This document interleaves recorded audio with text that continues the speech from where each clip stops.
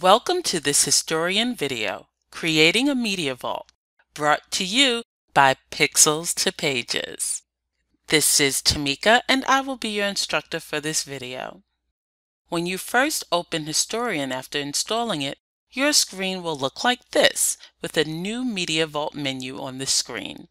If for any reason you don't see this menu, simply click Create a New Vault. You need to give the Media Vault a name. You can leave it as My Media Vault or name it something else.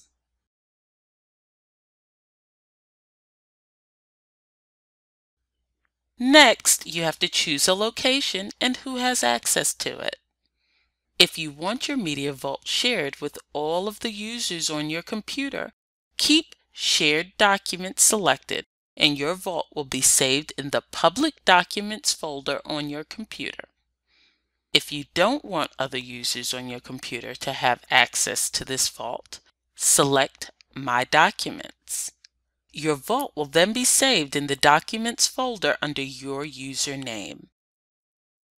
If you want to choose another location for your vault, simply click Other Folder,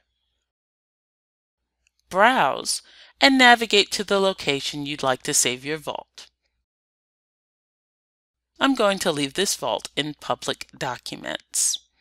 If you'd like to enable facial recognition for your vault, be sure this box is selected. By checking this box, Historian will add a few sample images for you to play around with and edit without having to use your own images. Click OK. The software will ask you if you'd like to create a shadow copy. You will learn more about shadow copies in a separate offering and will have the opportunity to create a shadow copy later.